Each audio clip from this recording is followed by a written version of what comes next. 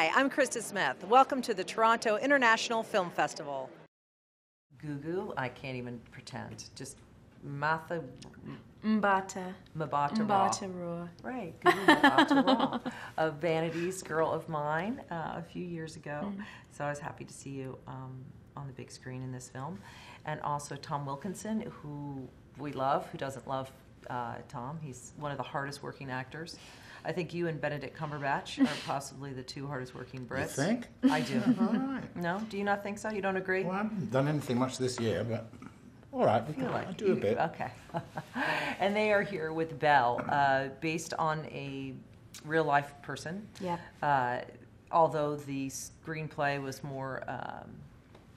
it was based on real events, but there's more leeway, creative leeway, I guess. And exactly. Well, it was inspired by a painting, which originally hung at Kenwood House in London, that Damien Jones, the producer, came across at an exhibition several years ago and was very intrigued by this dynamic between these two girls.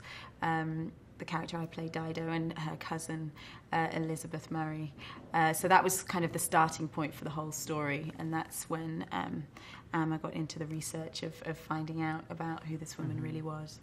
And basically you are the illegitimate child of a Royal Navy Admiral. We're kind of vaguely introduced to him in the beginning, right, played by Matthew Good. And as a young girl, you go and live with your great uncle, who is very... what's the right word for it? And very held in high regard in society. He's the Lord Chief Justice of England. Justice. Yeah. Which is the top legal of that time, and still is a Lord Chief Justice. Right, which is a huge position and responsibility, and for the family, and to take in a mulatto, and I say that word because that's the word that they use in the film.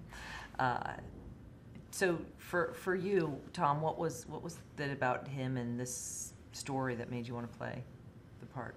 Well, I've said before, and I'm going to say it again, I just love the detail in which all the kind of social mores of the time were sketched in the way that they very rarely are. You tend to think, when you look at a period costume drama, that people were, just like us, only they wore different clothes and went around on horses, and that's just not true. This was a society that had rules that governed everything. I mean, for example, one of the things they deal with is money. If a woman had money and she married, the husband automatically got the money. She lost control over her money. There was those sorts of rules were in place, and the way in which, Amma Asante, the writer-director, has sort of really put meticulously included all these sort of social constraints in the movie, makes it unique in my view and fascinating. How was it for you working with Tom? It was a pleasure, wasn't it? Unmitigated pleasure. No, we had a lovely time. It really was. It was really, and the whole cast, such a wonderful British cast, and really lovely to develop the father-daughter. Well, even though you play my great uncle, it's definitely the father figure, and that interesting relationship and that dynamic, which is, a lovely kind of relationship in the whole story, and how Dido sort of earns his respect and challenges him and grows to womanhood. It's good. It's good. Well, thank you guys for coming in and talking about it. It's great to meet you. It's a pleasure.